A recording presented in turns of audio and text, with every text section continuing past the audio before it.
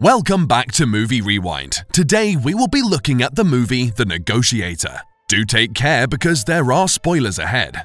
The movie begins with a police negotiation in progress. A man has a young girl pinned to the floor with a gun to her head, while another man is outside trying to negotiate her release. His name is Danny Roman, and he is an expert hostage negotiator working with the police. His superiors want him to stand down, but he insists on going inside to save the girl. He goes inside and distracts the criminal, allowing the special team to break in and save the girl. Danny shoots the criminal and the mission is complete. Later, Danny hangs out with friends at a bar. They all see on the news that Danny is a hero and they cheer him on. Eventually, he leaves the bar and follows a colleague to his car. The man tells Danny that some money is missing from the disability fund. The embezzled amount totals to about $2 million. They get interrupted, and Danny's partner Nate says that they will finish the discussion later.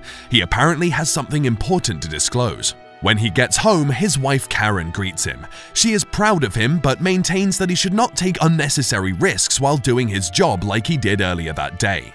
He gets a message from Nate, but before he can get to him, Nate is shot dead. Just then, the police arrive and it looks really bad for Danny.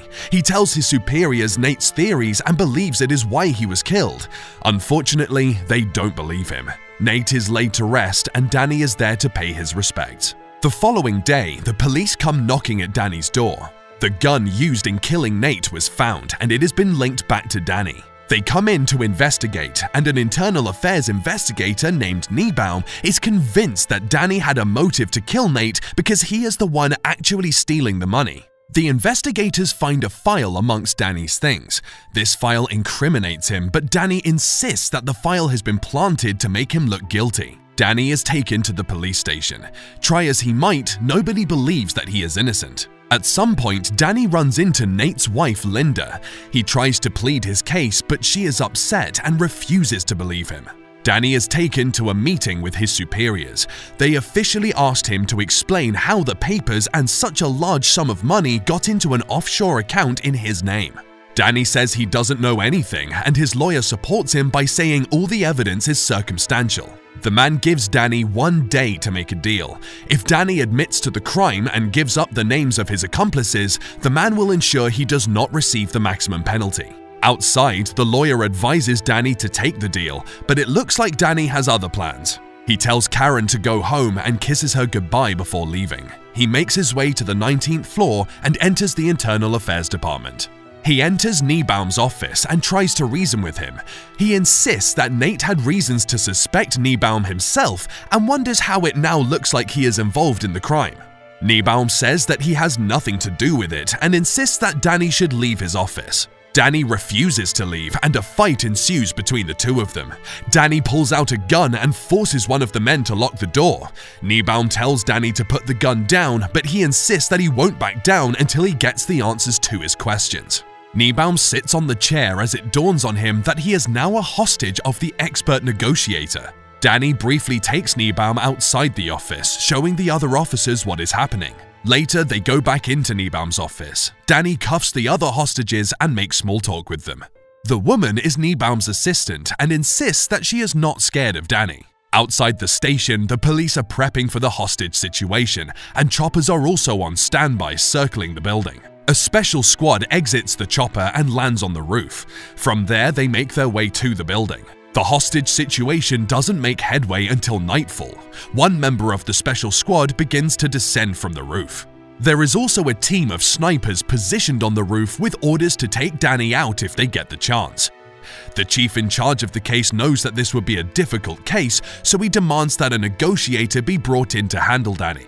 Some special agents come in and introduce themselves as FBI agents who can handle the case. The police confirm that the case falls under their jurisdiction since it is a federal building. They eventually come to an agreement to work together. Meanwhile, the police had been passing cameras through the vents to get a visual on Niebaum's office.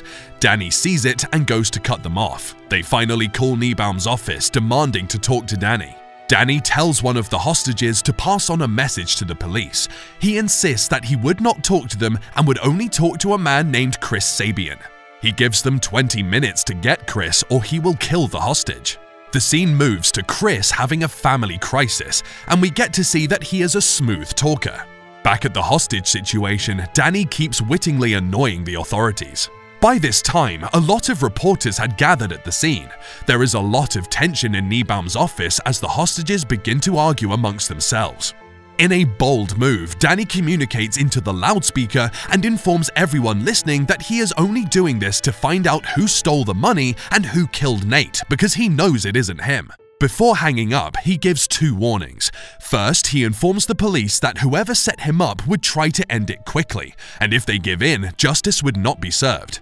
Next, he tells them that he knows the rules of engagement, so they should not test him. Chris arrives just in time before Danny kills the first hostage. He gets on the phone with Danny. It turns out that the 2 negotiators had worked on a case together 2 years earlier. They both tried to get into each other's heads, but Danny insists that his demands are met.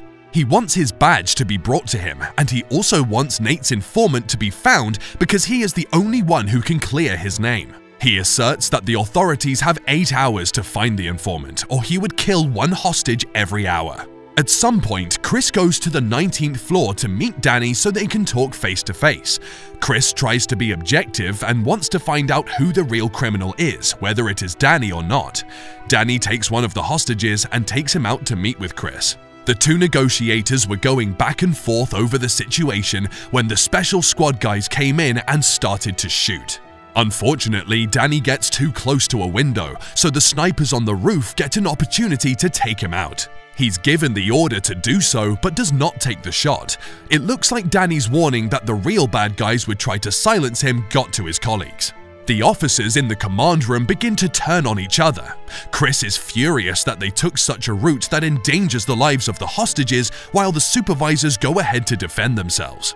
Eventually, Danny goes to the edge of the floor and screams at the authorities. This causes another round of arguments as Chris insists that no sniper takes the shot to kill Danny. Chris even had to bring Karen in to calm Danny down.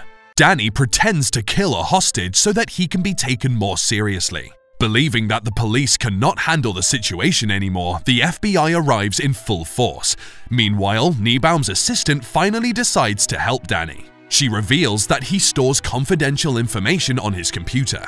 This leads to incriminating evidence that Nate was not really innocent in the embezzlement case. Chris finally believes that Danny is innocent after discovering he had not really killed the hostage. While the FBI and SWAT raid the building to rescue the hostages, Danny disguises himself as a SWAT member and escapes through the vents. The 2 negotiators go to Niebaum's house, but they are unable to find the wiretaps that they would need to clear Danny's name. The police arrive, and this includes the corrupt officers. Chris notices that an officer named Frost is discreetly locking the front door and taking out one of the loaded guns. At this point, it is clear that Frost is at the head of the conspiracy, the insider on the Disability Fund's board, and Nate's killer. Chris seemingly kills Roman in front of Frost and offers to destroy the evidence in return for a cut of the money. Frost agrees, and this later serves as a full admission to the crimes. When Frost exits the house, he discovers that Chris only wounded Danny and has used a police radio microphone to broadcast his entire confession to the police surrounding the area. Frost attempts to commit suicide but is stopped. He and the other corrupt officers are arrested. Danny is loaded into an ambulance with Karen at his side. The movie ends on a wholesome note as Chris gives Danny his police badge. Do leave a comment telling us your favorite part of the movie. Hit the like button, subscribe to our channel, and hit the notification bell so you don't miss the next recap. Until next time, folks, take care and goodbye.